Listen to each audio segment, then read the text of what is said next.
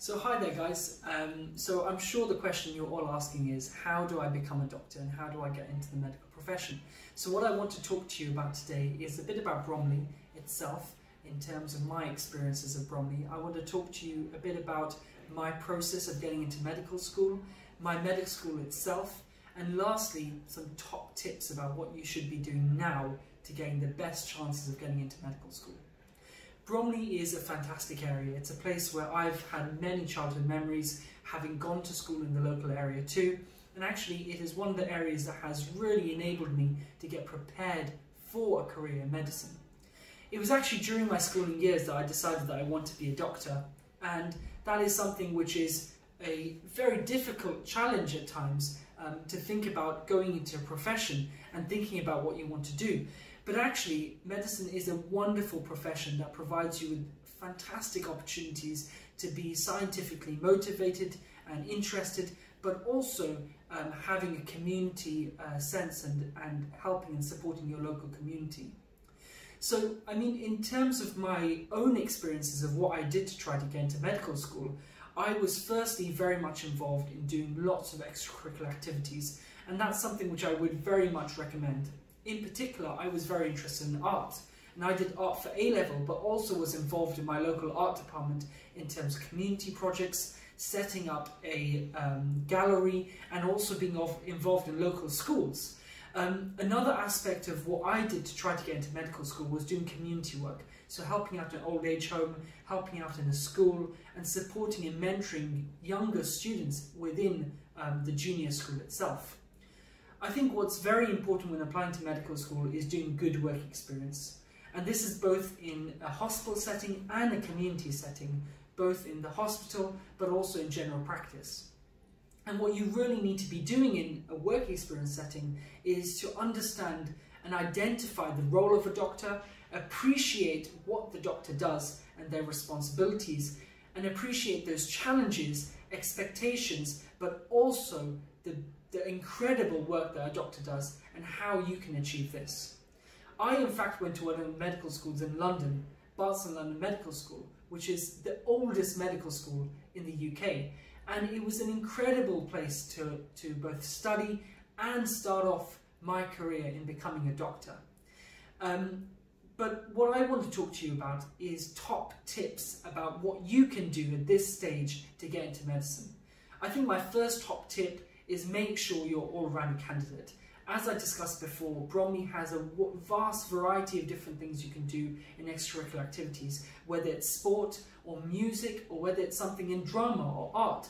It's something you need to get involved in. And the reason why it's so important to do this is the transferable skills, the skills that you can demonstrate in terms of teamwork, leadership, communication skills that you can identify that you play a part in. The second important point, which I would definitely recommend, is be part of the community. Be involved in the community. Do community work. It demonstrates that you're someone who is community-minded and wants to support the local community around you. The third point I would say is work experience is extremely important to organise well, and this will encourage you and enable you to see what it is to be a doctor and what you can do to try to get to that position too. Lastly, when it comes to interviews, I strongly recommend sort of practicing a lot, making sure that you get in front of the mirror, get in front of your friends and family, and practice and talk about why you want to be a doctor, how you demonstrate the skills to be a doctor, and why you're an asset to any medical school. And lastly, when it comes to personal experience, bring that all back together.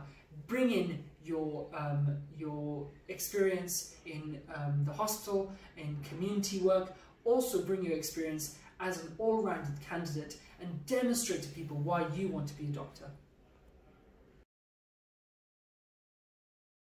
Now what I wanted to do was give you an idea as to what I do during a week as being a GP trainee. I'm currently in the community doing a general practice job as a first-year general practice trainee. My week starts off with an exciting opportunity to be involved in leadership and management in the Bromley GP Alliance. They're an organisation that helps support all 40 of the different general practices in Bromley itself and support them by providing specific clinical opportunities such as specialised clinics opportunities to support them with pharmacists and nurses, and it's an incredible opportunity to see how the other side of general practice is, learning about management and learning about leading a team. I then follow up on Tuesday with a fantastically interesting clinic in the morning and in the afternoon. These can tend to be quite challenging because on Tuesdays I can see some unwell patients, some patients that are booked in quite quickly, and actually have to deal with patients that might need to go into hospital. On Wednesday I have another clinic in the morning, but following on from that I have the opportunity to be involved in something called vocational training for general practitioners. So this involves us trainees having an opportunity to discuss about our week, discuss about what we've learnt, but also have really interesting doctors and professionals coming from different specialties to tell us all about what they do and how we can improve as GPs. My Thursday is so interesting. I have another opportunity to be involved in the Bromley GP Alliance, being again involved in auditing, management and leadership. And then I finish off on Friday with having a supervisor clinic, a one-to-one clinic with my clinical supervisor in the morning, with another interesting clinic in the afternoon. Now this can also vary depending upon the month, because at certain points during the month I have something called a trainee representative meeting.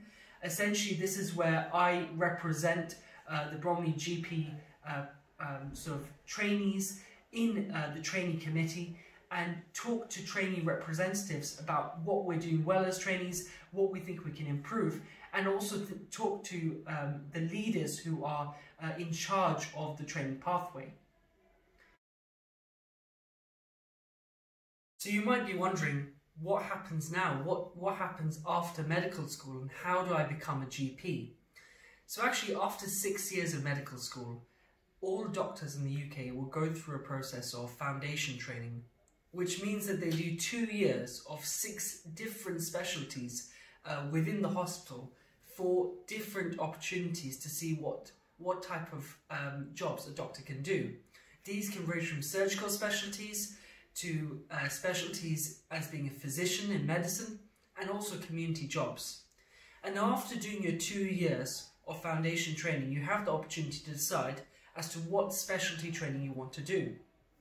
Doctors can be a variety of different things, including going into public health, looking into teaching opportunities, thinking about academia, but also focusing on surgical careers and becoming a physician. The area that I want to talk about is general practice, and that's the career option which I chose. General practice is a relatively shorter training pathway with only 3 years after foundation training. And what that means is it provides a lot of flexibility to be able to do other things alongside your training, and also enables you to qualify quicker and be able to build up that experience as a qualified GP. I think there are 3 reasons why I really want to go into general practice. I think the first reason is the opportunity to build those bridges, build those relationships with patients. And being a family doctor is an incredible opportunity to follow the patient through their journey in life and be able to be there as a support to them through their highs and lows. The second reason why I think GP is fantastic is that mentioned point about flexibility, that opportunity to do a variety of different things, to choose your sessions, to be able to add in academia aspects of things, teaching aspects of things, and also be involved in specialized clinics that you might find interesting. I think the last point about general practice is it's the variety that you see. You're really and truly a generalist, someone that's able to see all sorts of different things that come through the door. And actually that is incredible how one time you can see someone with a headache to the next point that you can see someone with chest pain. From the point that you might look at someone's skin to being able to help and support a child. It's an incredible opportunity to be able to support people and to support the healthcare system in a variety of different ways.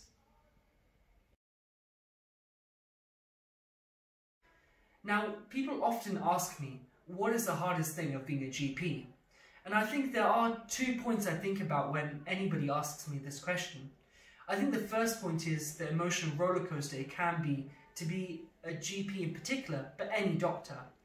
It's that relationship you build with your patients, that close relationship where patients want to talk to you about their difficulties, their stresses, their anxieties, their health problems.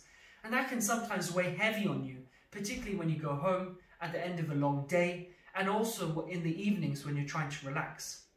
But I think another challenge of being a GP, which is very specific to general practice, is this notion of being someone who knows a bit about everything. The variety of general practice can be both an exciting opportunity to learn new things and be involved in patients' care in all different aspects, but it can also be quite challenging to bring on within a clinic in a very difficult scenario, to bring on information that you might not have thought about in relation to patient care. I think it's these exciting opportunities, but at the same time these challenges, that make general practice so enjoyable.